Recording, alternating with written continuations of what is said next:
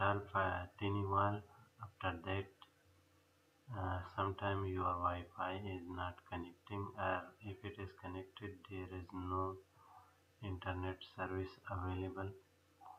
So it is blocking the internet and it is blocking outgoing internet and incoming internet to your system.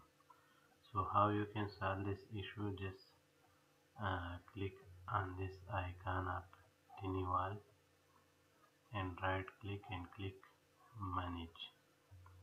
After that, this will be here in general, so you should click this application exception and click on add application.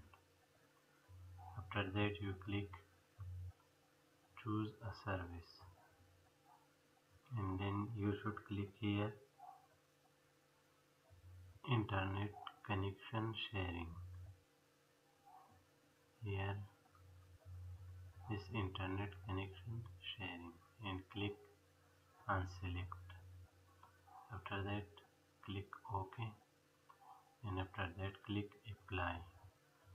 So then your Wi-Fi, you will be able to connect your Wi-Fi with your system. And if you want to use, for example, it will block everything. So if you want to use the Chrome browser, then again you just right click on this TinyWall and click whitelist by window,